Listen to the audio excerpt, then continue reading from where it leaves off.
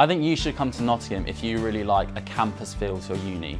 For me, like coming to a uni and being on campus with like a really nice atmosphere, with all the halls together, with all the academic buildings together, it makes it so much more of an easy place to work, learn and enjoy.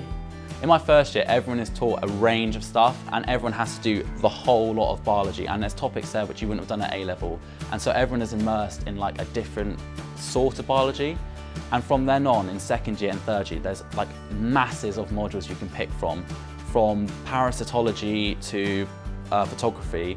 And the photography module is something I personally found really interesting. And at the moment, I'm doing like a magazine, like a wildlife magazine.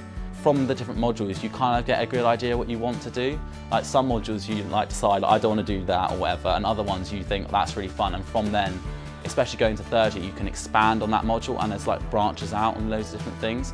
So I would definitely recommend Nottingham because of the range of modules they provide. At the beginning of second year, I chose to go on a field trip to the Peak District, where it was only cost about £100 and it paid for all your accommodation and food.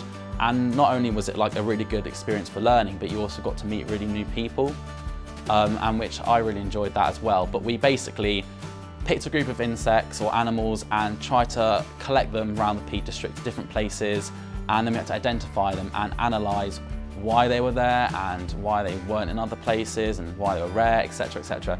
And so for my research project, I'm going out and collecting ladybirds and taking infected ladybirds and watching them and how their mate preferences change, which is really interesting because it's not only me going out in the field collecting ladybirds, I get to look at ladybirds in the lab, and I get to sort of look at the DNA and lots of sort of computer-based analysing skills, so it's got the whole range of science. So even if you're not very sporty, there's so many societies out there for you, and even then there's like music societies and loads of different societies, and there's obviously society for your course.